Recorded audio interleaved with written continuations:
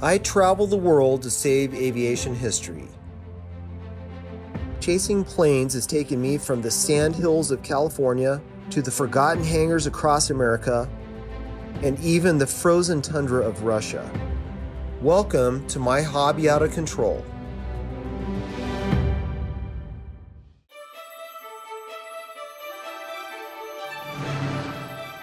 We do a lot of filming projects at our Spirit of Flight Museum. It's a great backdrop for movies and documentaries, and we get some very interesting requests to support the film industry. One of those requests came from a writer-director who walked in the museum one day looking for help on a survival movie. He needed a plane, not a flying plane, but a wrecked one that would be the star of his movie. We didn't have one at the time, but I told him that we'd add his request to the top of our wish list, and I put the word out to our network of Indiana Joneses to see what might pop up. It wasn't long until I heard from our friend Eric. He had found something on the wish list, and he's bringing it by today.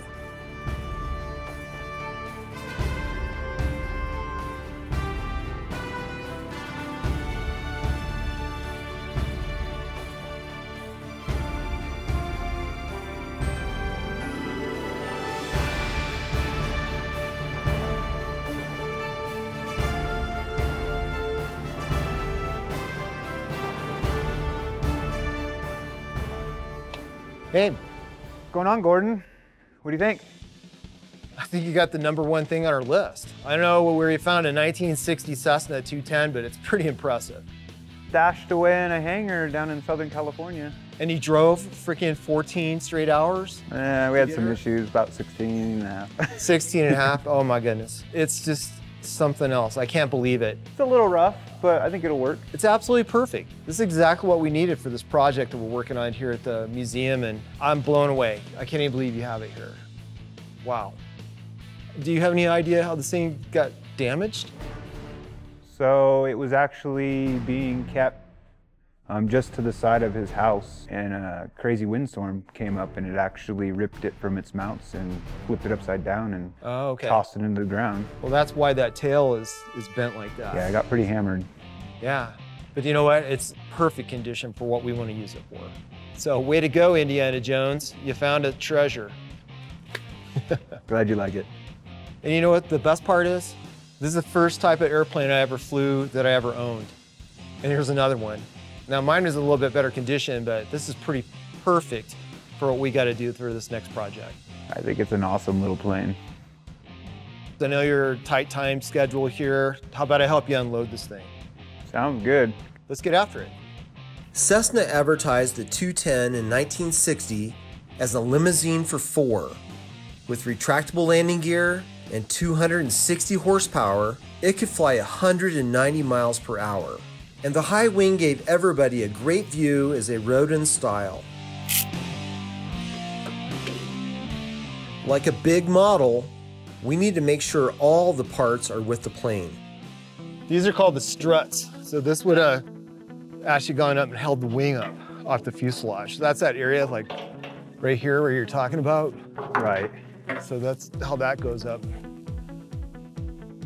The newer ones don't have these. They're called full cantilever.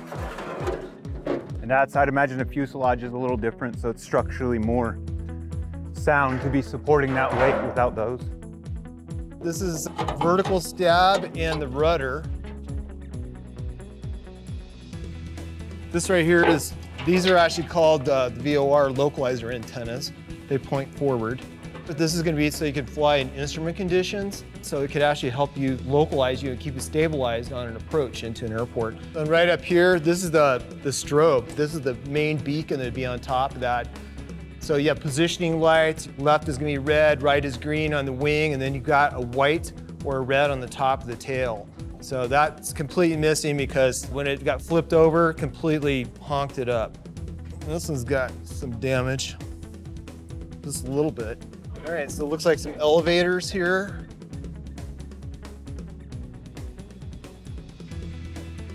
We'll take that guy. Oh, he took the tab. This is the trim tab's missing. Here's the horizontal stabilizer. So let's take it over there by these other bits, just like that. Let's keep going. Let's grab a wing. What does the motor weigh weight-wise? 900 pounds. For the film project, the plane needs to look complete, but we don't need the engine. Okay. Oh yeah, I see why you wanted me back here. Falls off, it's my fault. Wow. Okay, I'm going down the ramp. Okay. I move a lot of airplanes, but this is precarious. I'm gonna be honest with you. Is it gonna actually, I don't know if it's gonna make this ramp down the bottom. I don't know either. That is not the way I did it. Okay, I'll tell you what. Before we do it, I already know that tail's gonna get all up in the ground. Let's just try to spin it. Spin it how? On this deck, get it pointed the other way, because then this will hit first, and then the tail should clear everything. No, it can come down, but then let's spin it off of the ramp is what I'm saying. Oh, okay, kind of kick it one way? Yeah. Okay, Yeah. that makes sense. So it can come down. Let's start lifting the nose. Okay. Okay, about ready to come down. Watch out, Gordon. You all right? Yeah. Holy moly, door kicked open.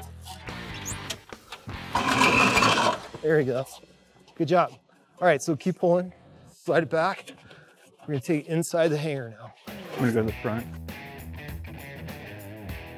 I can tell you one thing, for this project we're working on, this is gonna be a big setup, man. Let me tell you, to get it up in the mountain. I think it's a good start. Spinner, Here's the called the spinner back plate. tail cone. Yeah, that goes on the back.